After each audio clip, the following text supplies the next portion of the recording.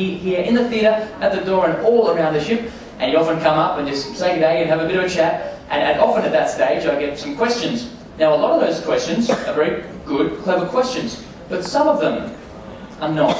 So over the weeks I've put together the top 10 silliest questions that are asked on a cruise ship. We're going to do it David Letterman style, starting from question 10 and working our way up through to question number 1. So here we go with question number 10. Does this elevator go to the front of the ship? No, this isn't the Starship Enterprise. Our elevators pretty much just go up and down. Although it was, I think on the second or third day, a lady asked me, "Oh, does this elevator go to the front of the ship?" I said, "Well, yes it does," and I haven't seen it since.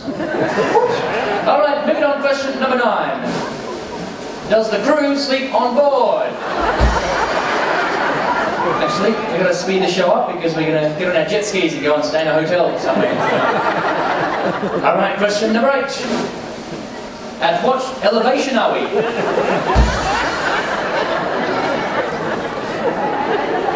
I can say we're at sea level for pretty much the whole cruise. It's not like we're trying to pick up speed to take off anytime soon. Question number 7.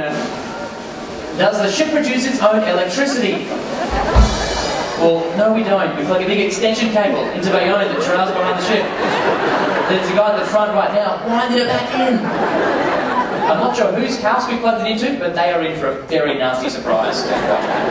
And question number 6. Is the water in the toilet fresh or salt water?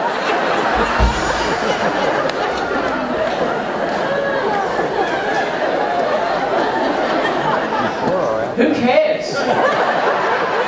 I have to say, I've never felt the need to...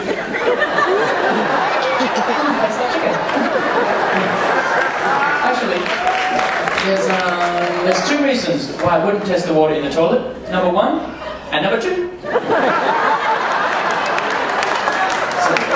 And moving on to question number 5. What do they do with the ice carvings after they've melted? We fill the toilets with them. And question number 4. Why doesn't the microwave in my stateroom work? You may know where this is going. First night of the cruise, lady, boop, boop, phones at the front desk, very upset that her cup of coffee would not heat up in her safe.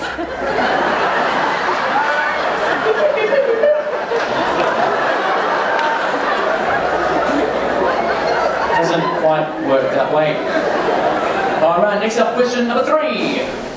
How small does my face have to be to get a mini facial? Nothing to worry about.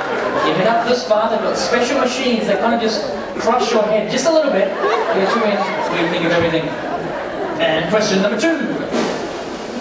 What would happen if I flushed the toilet while I was still sitting on it? Judging by the laughter, maybe it happened to you. You don't expect it. You're sitting there, relaxed, you lean back a little bit too far.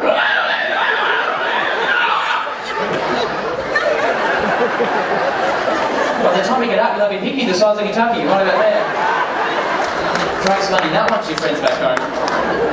Or it could be worse, you could be a kid, and you get sucked in, and then 30 minutes later you appear at the pool.